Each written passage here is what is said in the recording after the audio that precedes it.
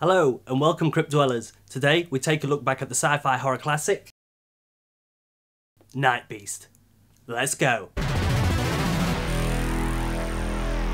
Before the Video Recordings Act of 1984, distributors could release their films without an age classification, meaning directors could make their films as close to the knuckle as possible, ensuing more sex and violence for the viewer. Of course, this led to the Obscene Publications Act and the whole video nasty phenomenon, but it really was a great time to be an underground horror fan. One classic that was released in this period in 1982 was Vipco's Night Beast.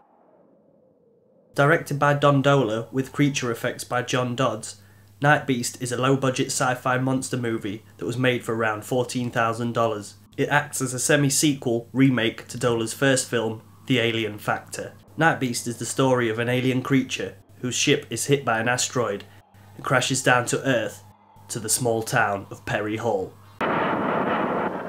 What the hell was that?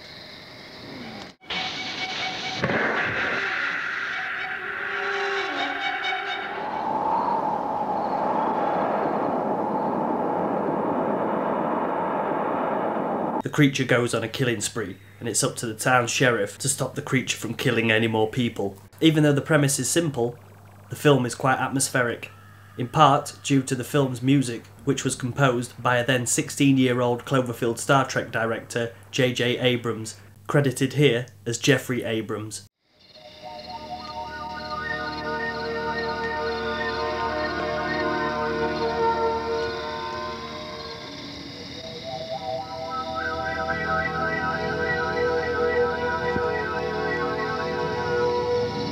The acting is wooden and corny, but the interactions between Sheriff Cinder and the townspeople offer a welcome distraction between the bloodshed, with some hilarious dialogue often the result.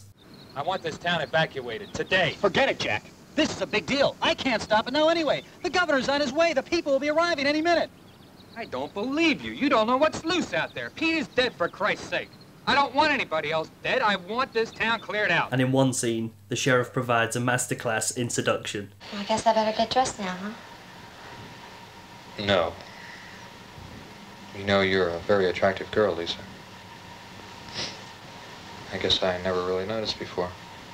The star of the show is the special effects, and while the monster is dressed like a 70s disco reject, the practical effects in the film are good, and I lost count when the body count of the film got to about 15.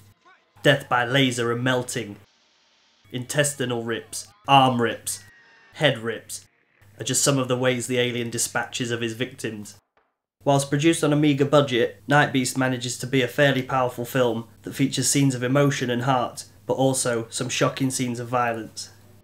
A good film if you are into low-budget sci-fi monster films like Humanoids from the Deep, Rana, and Tracker the Moon Beast.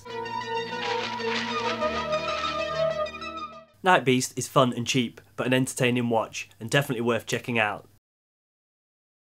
It was also released in 2004 on DVD by Troma Entertainment, with a special edition DVD.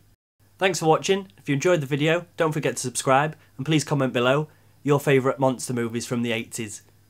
Till next time, Crypt Dwellers, goodbye.